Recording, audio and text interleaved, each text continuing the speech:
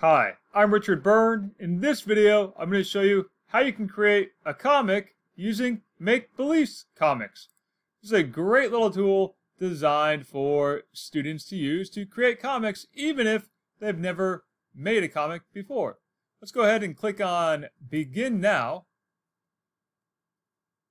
And we can sign in using a Google account, or you can sign up using any old username and password that you want to set for yourself. Click the register if you need to sign up that way, or log in with Google, and I'll log in with my Google account right now so I can save my work in progress as I go. Now you'll see here that we have 3 frames by default, but we can add up to 18 panels or 18 frames. And let's just call this one A Fun Story by Richard.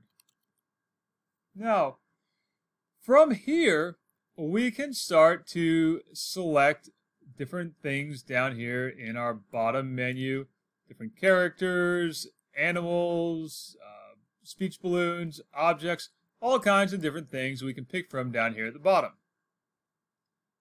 I'm going to start by adding in a background, and I'll use this background right here and apply that to that frame. Now I want to use that background for all 3 frames, so I'm just going to click each frame and then click the background each time. You can see how I can do that. So I can move that.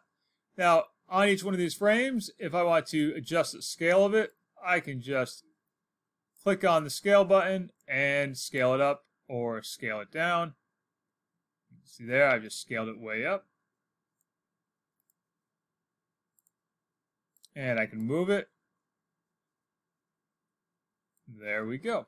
Now let's go back over here, and I want to add some characters. So I need to click on the back button. The back button down here. Let's add some characters. And in here, we'll find a gallery of characters that we can pick from. There they are.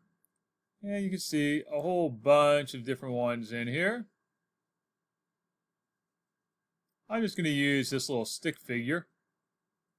So I'll choose that little stick figure to use in my comic. And when I choose him, you'll see there that we have 4 different versions.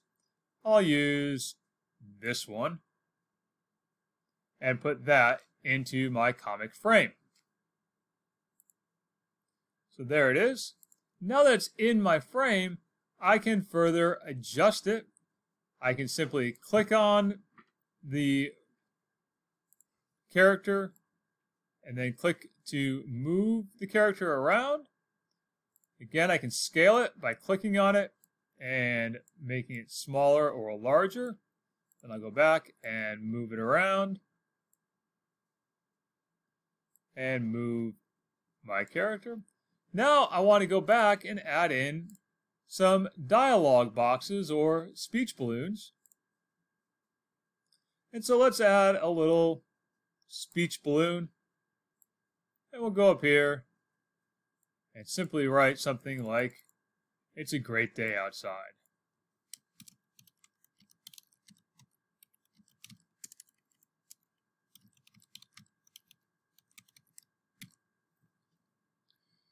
So I've now created the beginning of my little comic. Now I can repeat all those steps for each one of these frames. But let's say I'm done. Well, I want to print it out or share it with my friends. So here it is. Let's go ahead and now print it. And I have my little frame that I can print. Or I might fill this out and email it to my friends.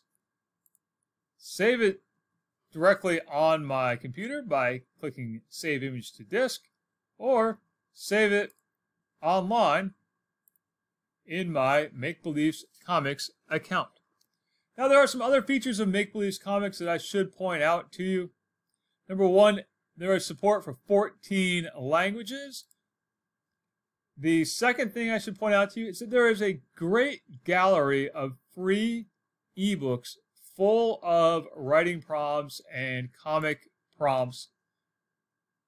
You can take a look at any of those ebooks. You can download them by simply clicking on them, and you can fill them in. There's the inside of one of those books. And you can also go to your comic starters up here at the top, and you'll find some other ideas for starting your comics. Let's go to all comic starters, and you'll see a list of comic starters or story prompts. So that's a short overview of how you can create a comic using Make Beliefs Comix. As always, for more tips and tricks like this, please check out freetech4teachers.com or subscribe to my YouTube channel.